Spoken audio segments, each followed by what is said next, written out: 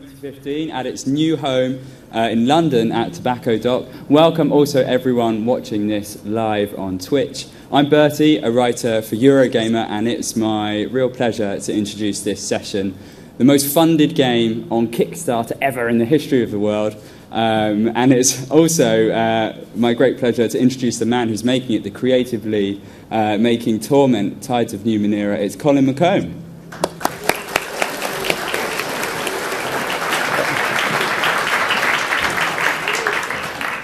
Hello, everybody, and whoa, thank you. I appreciate the invitation from Eurogamer for being here. I'd like to thank especially Bertie because it was him who got us together with Brian Fargo, and without him, none of this would have been possible. So, a round of applause for Bertie, please.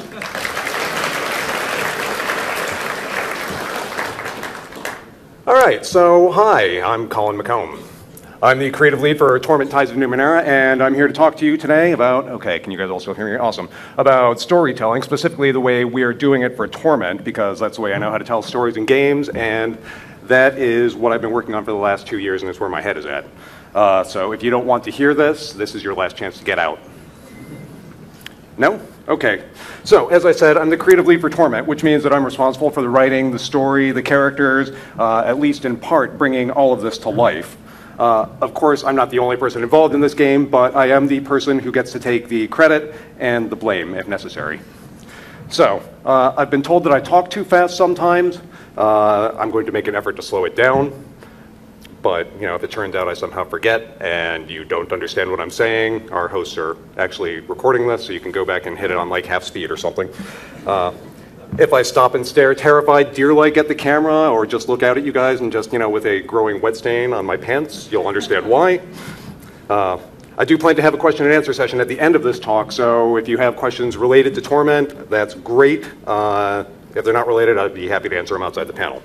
All right, so storytelling in games. Now, storytelling in games is really still in its infancy. I mean, we've got a 40, 50-year history here. But as much as we want to tell ourselves that we are currently at our peak, the truth is we're still developing our craft.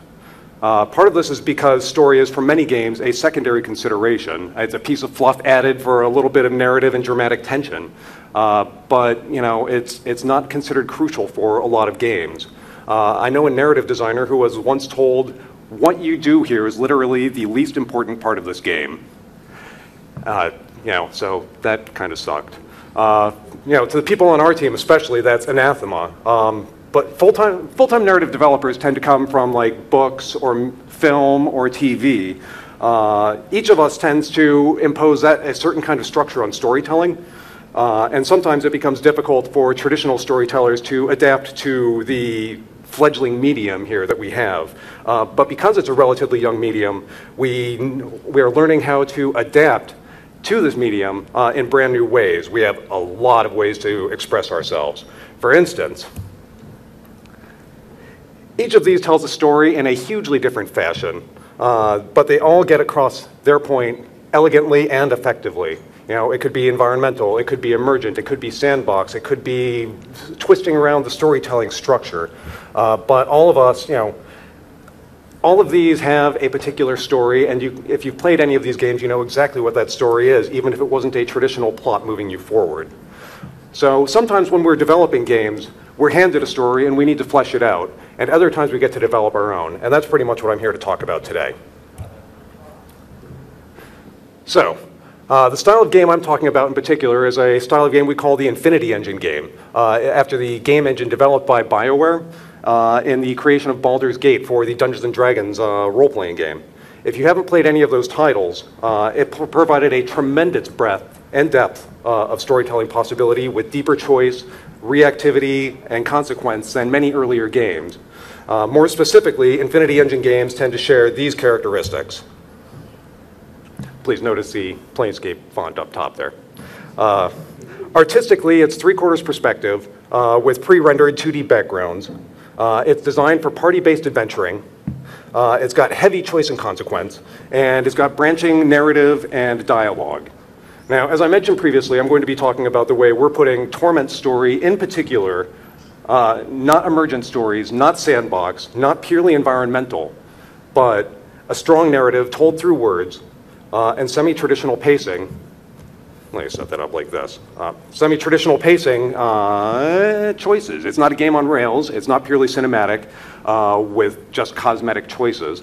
It's a deeply interactive story that changes based on your actions.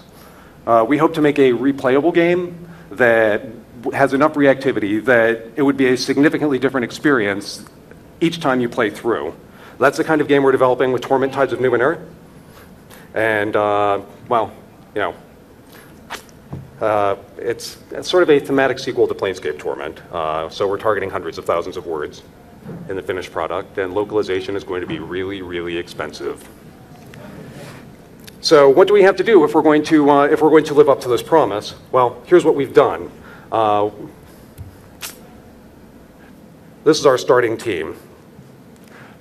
So Torment started small. Brian Fargo, leader of An Exile, asked me if I'd like to develop a new Torment game. After I went and changed my pants, I said yes, I would be delighted to do that, but only if I can bring Adam Heine along. He's now our design lead. He's fantastic. Kevin Saunders joined us on the recommendation of Chris Avalone, who was the lead designer of Planescape Torment. And then Thomas Bakers is our associate producer, and he helped us manage the Kickstarter. So we raised a pile of money, which was incredible. If you guys are backers, thank you so, so much. But because we're developing the thematic successor to this game, broadly considered to be one of the very best narrative RPGs ever made, we needed to analyze what made it the experience it was. So before we launched the Kickstarter, I mean, hell, before we even decided on the world we were going to use, we needed to have a concrete grasp of what it was that was so evocative about the first Torment, and what made it so beloved so many years later.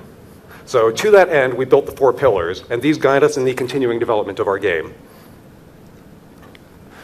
So, the themes we chose form an integral part of the story. Without them, we'd just be another hack and slash dungeon crawler, and you know, not that there's anything wrong with that, but that's not a Torment game. So, we wanted to make sure that we could explore deep questions, that we could explore universal questions, that we could hold all of this against a backdrop of suffering, because, you know, the game is Torment. So to that end, we chose these 3 themes. We chose legacy. What does one life matter? What are the questions that we ask? What are the actions that we do? And what lives on after us, after we're dead? We chose abandonment. You know, whether it's of a person, a place, or a thing, how does that impact you? How does it impact the world around you to know that these things have been used and taken and abandoned and cast aside? And then the third one is mystery. You know, not every question gets an answer. Some aspects of the games will raise questions, rather, and as with life, we'll leave you wondering with some of them. You know, sometimes we'll reveal more lore to you. But in a world that has seen 1 billion years pass from now, there's going to be some answers that are never resolved. So every bit of the story that we have echoes these themes. For every character, every situation, and every area carries this reflection. Some of these are more overt than others, but we look at every experience our players will have through the lens of our 3 themes. So I do need to make a note of caution here. We're not going to make this like a bludgeon, like, oh, everybody you talk to is going to say, what does one life matter? Let me tell you what my life matters. We're not going to do that. We want to be subtle. We want to interleave these themes without shouting them to the skies, but still make them an integral part of the story, so that when you walk away, you'll say, yes, I can tell you exactly what those 3 themes were about, without anybody actually coming right out and saying, here's what we're doing. So, slide 2. So as Adam and I began talking about Torment, my old friend and teacher Monty Cook had just finished his Numenera Kickstarter. I'd been lucky enough to be involved in the playtest for that, and it was obvious that his story and his world held just a huge, rich narrative potential. Its fundamental principles still echo with us here today. You know, we all seek the future. We all want to dream. We all want to know that we survive. And plus, I add, you know, the whole world is weird and imaginative as hell. The impetus for the setting is Arthur C. Clarke's third law, which is, of course, any sufficiently advanced technology is indistinguishable from magic. The setting is the ninth world. It's Earth, 1 billion years in the future. For context, that's about the distance between us and multicellular life beginning. So, long time. So on Earth, great civilizations have risen and fallen. Not all of them have been human. Some of them were star lifters, able to shape whole solar systems, break down planets for fuel, or to build, build massive structures deep out in space. Some of them were able to twist time and space itself to explore new dimensions, to reach all the way across the galaxy and possibly all the way across the universe. One civilization made Earth the central hub of a vast interstellar, possibly intergalactic empire. Some of them unlocked the basic codes of life, and one of them spilled a cloud of nanomachines across the world that still persists to this day. These civilizations are all called the prior worlds by the humans who recently reappeared on the planet. The humans of the ninth world don't know what these civilizations were, or what they did, or why they disappeared. All they know is they just left this junk behind them. So some of this technology still functions, like the nanite cloud, for instance. It fills the world with its influence and the relics of these past ages. To the humans, this technology is obviously like magic. It's so far removed from our abilities, it might be like magic as well. New people live amidst the dust of these vanished empires, and the miraculous tools of the forgotten past lie among the ruins for enterprising wanderers to pick them up, or for the unwary to trigger their effects. And these things are called the Numenera. These things include things like memory ants, which you can spill across a page. They'll devour the text, and then you gather them up and you throw them across another page, and they'll write the text there.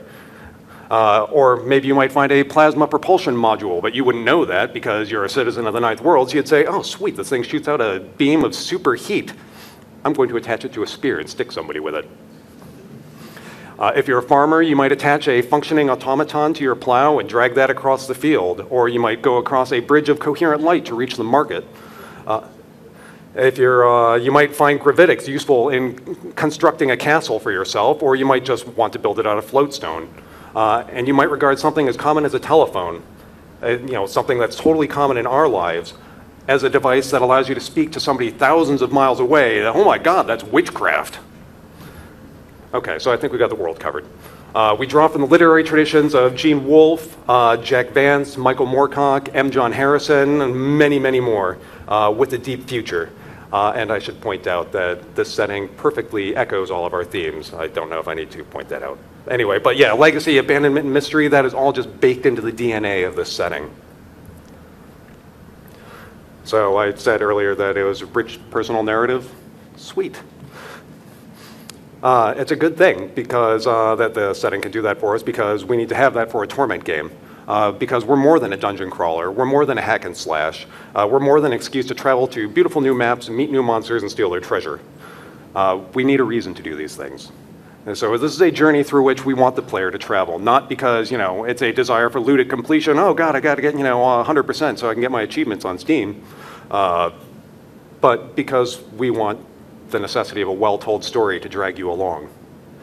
Part of the reason Planescape Torment was such a success, I'm convinced, is that it was one of the very first graphic video games with truly literary ambition. More than just a game, we wanted it to be an experience that would resonate with people long after they finished. Our overarching goal with the new Torment is to tell a story of a single life, not a hero's journey, but the story of someone being born to the world, growing old, and dying.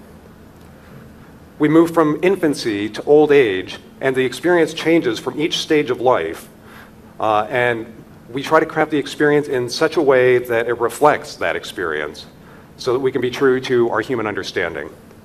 So in a nutshell, here's our story. There's this brilliant wizard scientist, what the ninth world calls nanos. He sought a way to cheat death. He found a way to cast his consciousness into specially prepared shells. And in so doing, he just leapt from body to body to body over the centuries. This knowledge earned him the name the Changing God. But for all his genius, he didn't know at first that when he left a body, a new consciousness is born within it. He also didn't know that when he did this, he would wake a creature of just unimaginable power, a nightmare called the Sorrow. So it now hunts him and seeks to erase him and all his children from existence altogether. So the Sorrow eventually, or the Changing God eventually did learn all of these things, and his mistakes have now haunted him for the course of his long, long life. So at the start of the game, the Sorrow has already found the changing god in his private moon that's floating above the planet, and it's going to destroy him utterly. It's just laying waste to this whole place here. It's going to be really awesome. But as part of his mad escape, the changing god leaps into an escape pod, and the Sorrow strikes it on the way down with a pseudopod of power. And so you awaken because he abandons your body for a new home. And so you're tumbling through the thermosphere toward a destiny that you will shape over the course of the game. So please understand that we're not creating an epic. We don't want to save the world. We don't want to have the universe tremble with your footsteps. We want you to join us as we help tell a story together that will create a story that's personalized to your choices. So one of the strengths of this game... All right, I copied that one wrong. Good for me. All right, so one of the strengths of this game is that it should say reactivity, choice, and real consequence. So one of the strengths is that we can present the player with a number of different choices in dialogue and any number of variables in scripts, which I will be discussing a little bit later, to make those choices mean something. We'll start you with your choices right away. As I mentioned earlier, you awaken to consciousness tumbling through the earth, or tumbling to earth from the artificial moon high in the sky. And some of the actions you take during that fall will have repercussions in the game later on, assuming you survive. Because we are actually not shying away from killing you if you make foolish choices. We do have permadeath in the game. I mean permadeath like, oh crap, I gotta reload, not like I've got to start the game over again, because that sucks. I don't want to call any of these wrong choices, mind you, because each of these should be natural choices, and the game should respond to what you choose. When we're talking about a game whose primary theme is legacy, we want choices to matter. So just as for each of us, the choices we make in our everyday lives and our small kindness or cruelties can all have longer lasting effects than we ever dreamed. I appear to...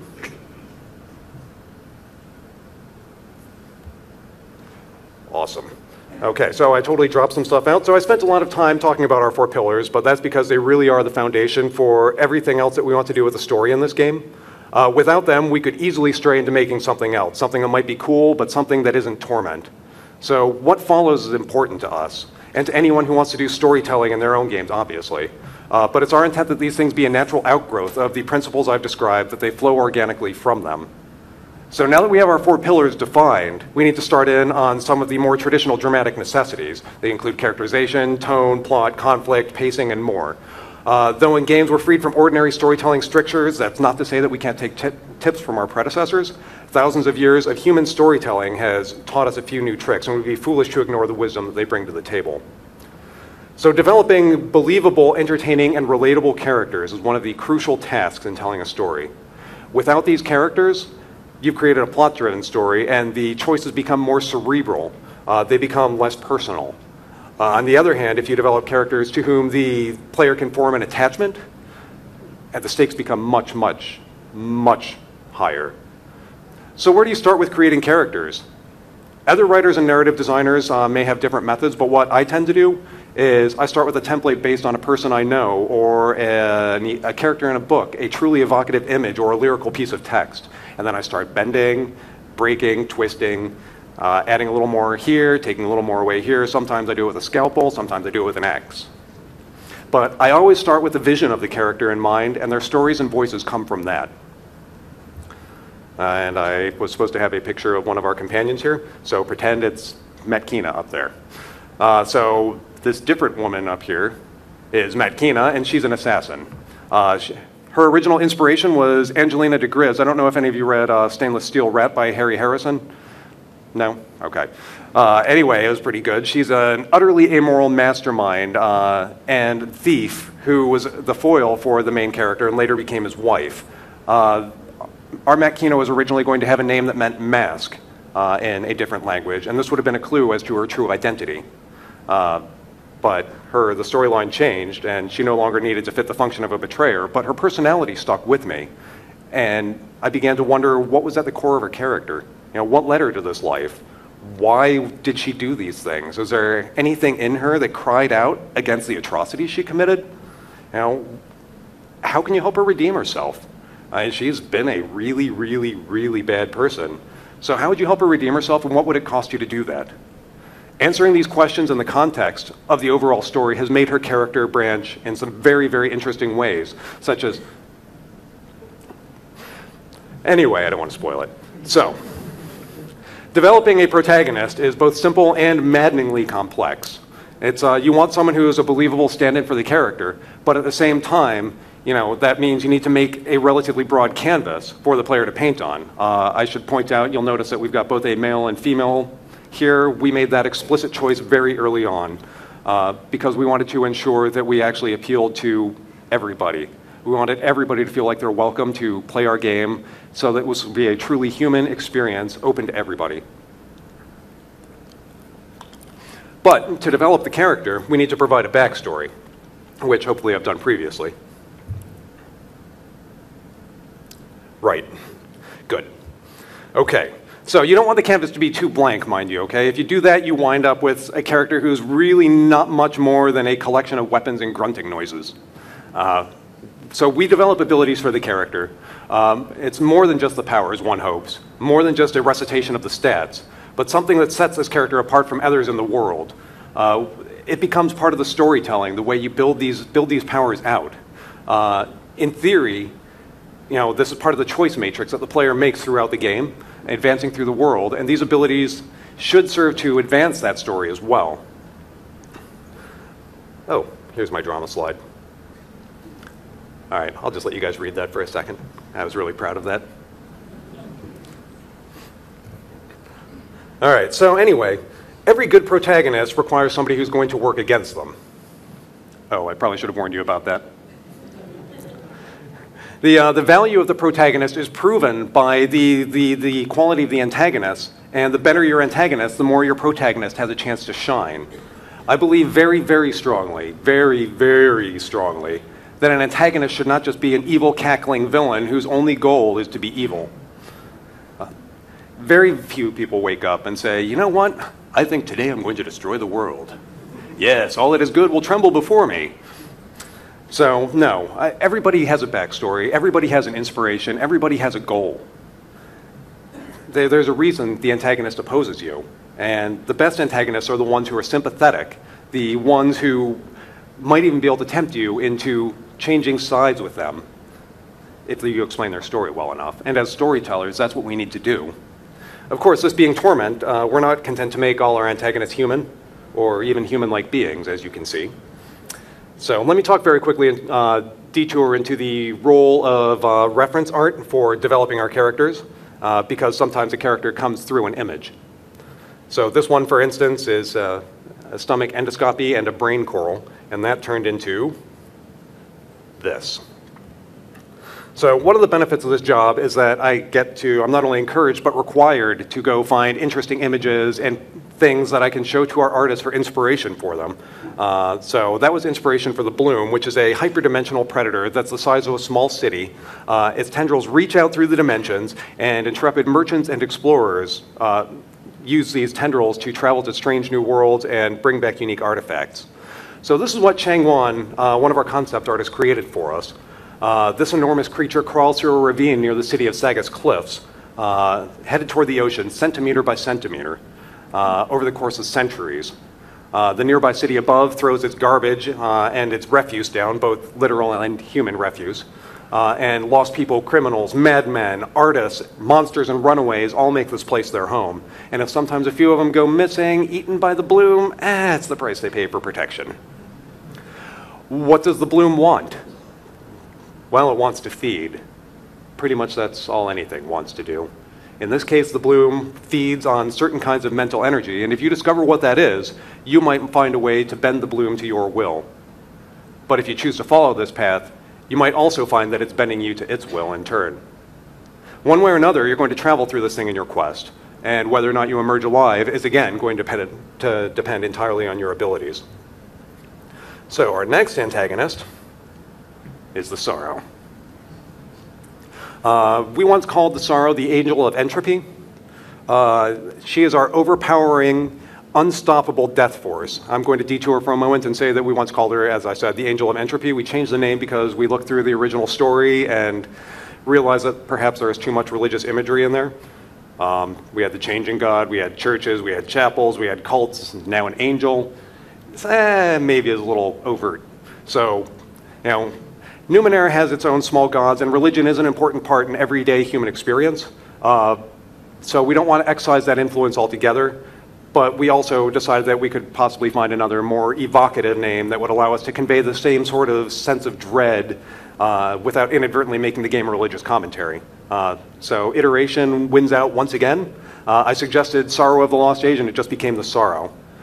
Now, it's kind of difficult for me to talk about our antagonists because they're tightly wrapped through the thread of the storyline, and I'm extraordinarily reluctant to give away any serious spoilers to you guys, but suffice it to say, this is the primary antagonist. It stalks you from the moment of your awakening, and your birthright as a cast-off of the changing god is an inevitable encounter with this thing and its rage. So if we have, as the baseline of our story, the concept of a human life, then the sorrow is our overwhelming specter of death. It is an end that comes to everybody, and struggling against it is futile, although you can always try to find a way to cheat it if just a little bit longer, like your father, the changing god, another antagonist.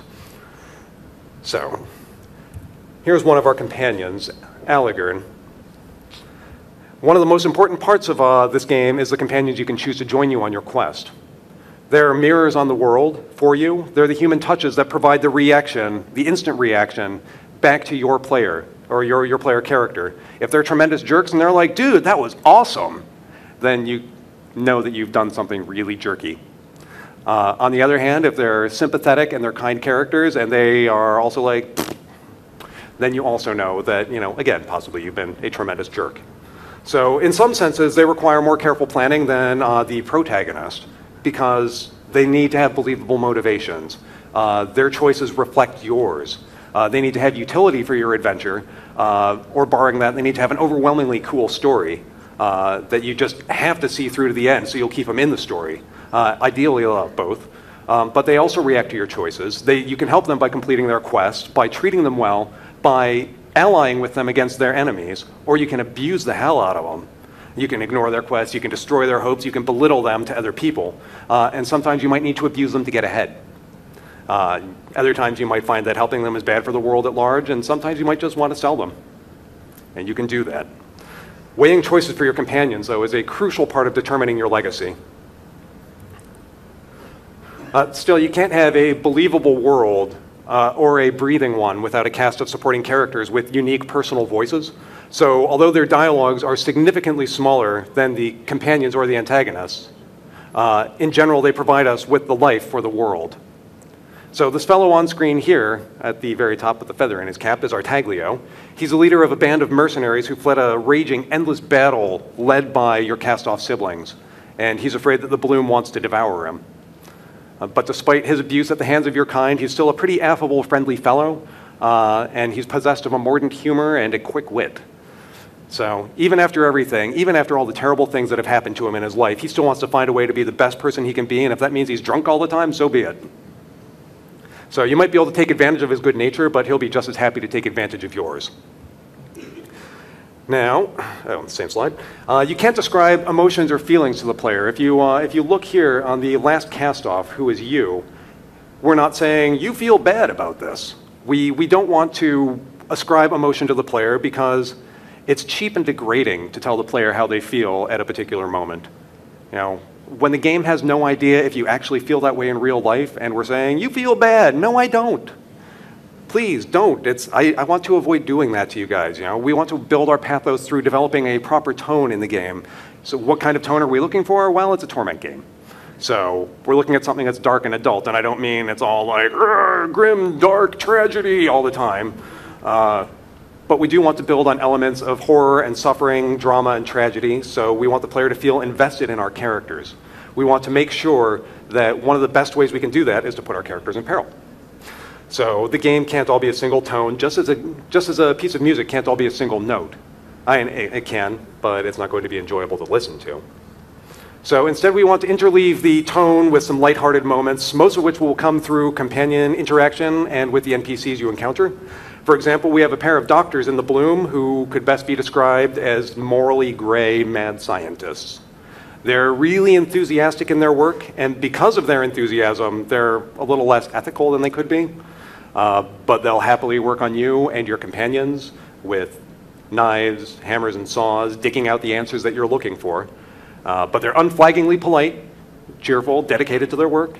Even if they barely acknowledge they've been exiled to one of the first or the worst places in our game, and they're surrounded by the fruits of suffering. And what I'm saying is that I laughed all the way through writing them, and I hope that when you encounter them, you'll laugh too. All right, so we have a pretty big writing team. We added a few more writers during our Kickstarter campaign as stretch goals during the process, a couple afterward. Many of them have already contributed their portions to the project, and some of them continue to be involved. Some of these people contributed high-level ideas, area designs, companion sketches. For instance, Chris Avalone contributed the template that we're using for our first companion.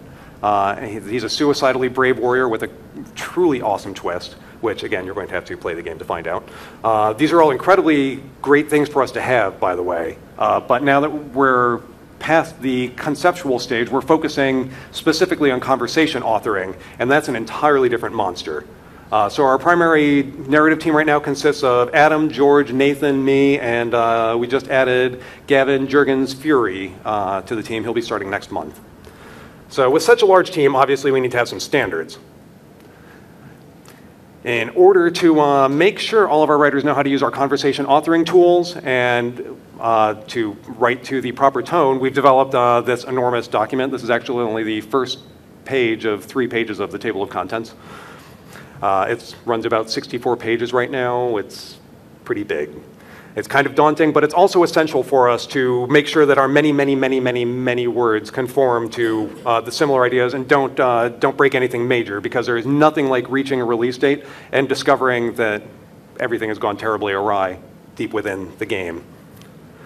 So this is actually the impetus for this entire talk. I mentioned before the importance of developing tone, but it goes beyond that. Part of developing tone is accurate word choice. When writing, not only do we need to be evocative, we also need to consider with every word what the player experience is going to be in the game. There's no use in having standards, tones, characters, everything I've talked about before, if we can't string it together to create a coherent player experience. So part of this is setting expectations through judicious word choice, and that's what happens in this very next slide. So I was writing the very first dialogue for the game here, which I guess you guys get to see for the very first time. I mentioned before the importance of, oh wait, nope. So I was writing this, and you see there in node 3, it says, look at this body. I had originally written, look at my body. And Adam said, you know, Colin, I'm pretty sure it should be your body. And after some back and forth, I was holding fast. He dug out an example of Planescape Torment where it was all, second person, and I had to admit he was right. But I really didn't want to make that narrative interjection at that point, saying, look at your body. Says immediately right there, hello, I'm a narrator. I'm standing between you and the story. So I changed it to look at this body. And suddenly that turned into an accidental thing, because the body you're in right now is a cast-off body, right? And it's a body that you will be traveling out of in the game. And suddenly that turns into a whole player expectation and experience where we say, this body is not exactly yours. So, it was a nice happy accident, but that's one of the great things about writing. So the important part that I'm making in this is that we have extensive team review. Even as the creative lead for this project, I'm subject to the review process as well, and that's as it should be. While I may be in charge of the overall creative vision for this game, it's important that I keep my stories and my dialogues and my tone all coherent with the rest of the game, so that my conversations are not only playable, but that I'm making sure that I am of a piece with everybody else on this project. Possibly one of the hardest parts of this project is the endless iteration. The story that we have now is broadly similar to the game that we pitched on Kickstarter, Jesus, 2 years ago. But I mean broadly, important beats have moved, the pacing has changed, entire scenes have disappeared, the world map has changed, plot points have been trimmed and modified, and sometimes I don't even remember some of the changes without looking them up in the hundreds of pages of documentation that we have. But throughout all of this iteration, we're still creating real game content. The entire time we've been building conversations, developing scenes, creating characters and quests, improving tool sets, and creating internally consistent rules, systems, and lore for our players. Our first in-game conversations were written over 18 months ago. You may have seen some of that from our first glimpse trailer. That work has been used, modified, updated, twisted, and it won't necessarily appear in the final product as you once saw it in the trailer, but the germ of it is all. So let's put all of this together. We're using the Obsidian Editor dialogue tool. Thanks, Obsidian. It's a real blessing for us to be able to use something like this. It allows somebody like me who's got much less programming experience than other people on the team to develop a dialogue that looks like this. Everything in blue is the player stuff. Everything in red is the narrative that appears on the screen there. And so this allows us to put our actual dialogue standards into practice. I'm not going to go through everything here because I see I'm starting to run out of time. So this is what a small dialogue looks like. They get pretty big.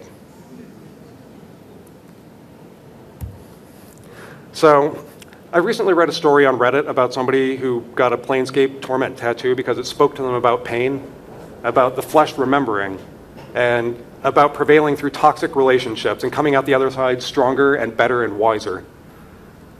One of the best things about this team that we're on right now is that no one here on the project is for personal aggrandizement. No one here is, we're all trying to just be a team and to make this game. None of us have an ego when it comes to talking to each other because we just want to make a worthy companion to Planescape Torment, something that people will be talking about 20 years later, something that people will look back on in 20 years and say, yeah, this helped me see the world through different eyes. This helped me survive through difficult times. Our question is, what does one life matter? We're not sure, but as storytellers, we can ask for nothing better than to make an impact in your lives. Thank you.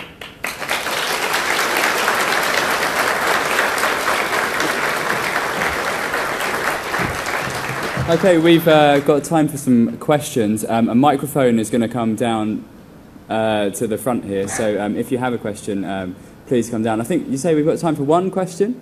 Oh, Only one, so it's got to be the best one in the room. So no, please come forwards if you have a question. Don't feel shy. Please come and ask. Yes. You can fight for it. Knife fight? No? Okay. Hey. So Planescape Torment was, and remains, one of my favourite games of all time, but it's not perfect. And one area where ludonarrative dissonance nearly ruins the game is in this wonderful narrative-led story that requires you to periodically hit things in the face badly. I've often thought it would be a better game if you could just remove all of the combat entirely. Presumably, Ties of Numenera will have combat. How are you going to stop it from, almost ruining the game as Planescape Torment did? Wow.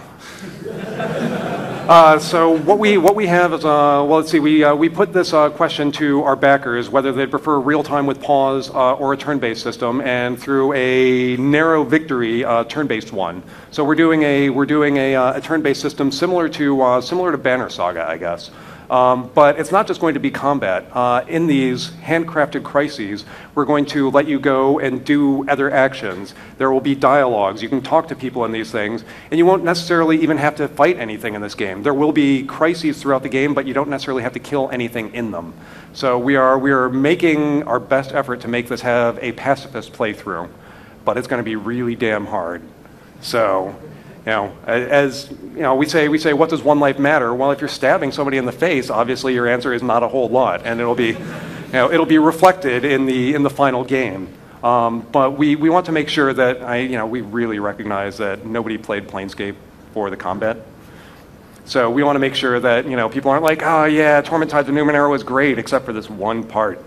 So yeah, we're extraordinarily cognizant of that fact.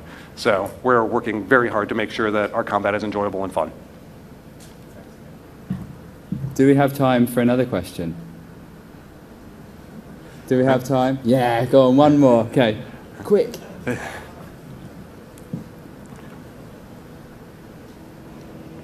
Hi. For the documentation and stuff, like your writing guide, as well as the tools you just showed, are you planning to maybe release any of those in the future, maybe in edited format or some kind? I can make no promises without Kevin probably hunting me down and holding my family ransom. So I would like to say that it would be a good idea, and I think it would be neat to release these, but it probably won't happen anytime soon. Thanks very much. All right, thank you.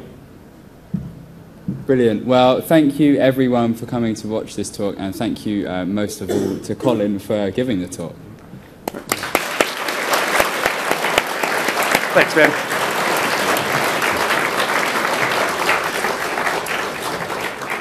Hey, if you guys want to come hang out or whatever. Oh, wait, unless